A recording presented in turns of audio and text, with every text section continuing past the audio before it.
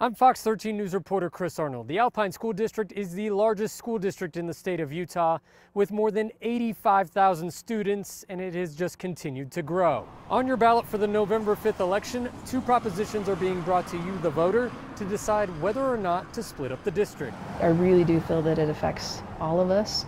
And that this is a multi-generational decision. Heather Newell is a Lehigh City Councilwoman and a mother of 3 children in the Alpine School District. I feel like it's probably the most important decision that we're going to make as Lehigh residents, because it's going to affect our children and their children. Newell is talking about the possible split from the Alpine School District. Speaking for myself, I think it's something I've been studying. I feel like it's a really good position to be able to put our city in. According to recent Utah legislation, the decision to split a school district had to come from the cities.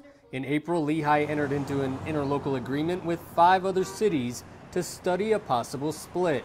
By August, all 6 city councils voted unanimously to put the issue on the November ballot. So Proposition 11 is for those cities in the central area.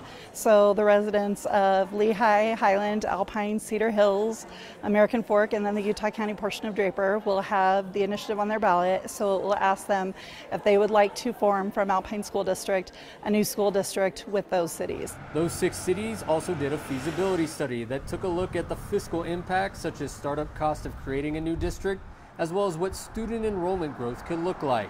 The study stated that a new central district enrollment and taxable value growth would be higher than a reorganized district, and that a new district has a slightly higher taxable value per student relative to the Alpine School District. Proposition 14 is for the west side, so those are residents in the area of Saratoga Springs, Eagle Mountain, Cedar Fort, and Fairfield. That would be known as the West District. If both propositions pass, that would lead to a 3-way split, with everything staying the same if neither pass come November.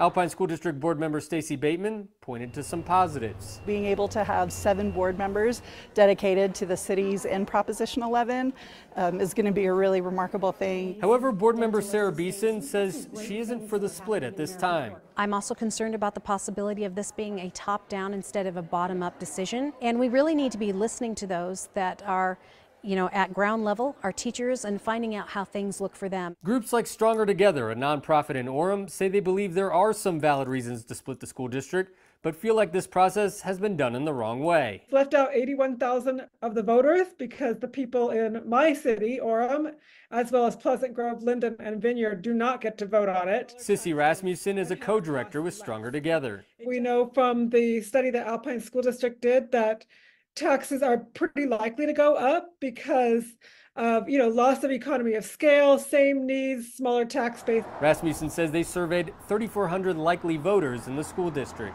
The most surprising thing was that very few people in the so-called central district support a 3-way split, but just about 10% of the voters in that area supported a 3-way split.